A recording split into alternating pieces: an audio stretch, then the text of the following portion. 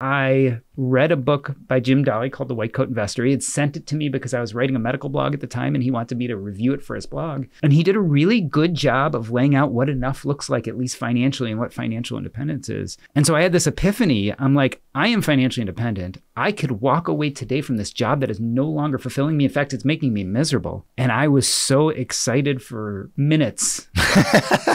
And then I had a panic attack. Oh, geez. Because I realized if I walked away from medicine, I had no sense of self or identity or purpose. Like I was the guy who was meant to be a doctor from childhood. And then I became the guy who made a lot of money. And both those identities I thought were important until I looked at my life and I said, this just isn't serving me. Like it wasn't that I was unhappy because I've always been an optimistic person, but I had this deep, enduring feeling that I wasn't living the life I was meant to live. And it was reflected in the way I acted.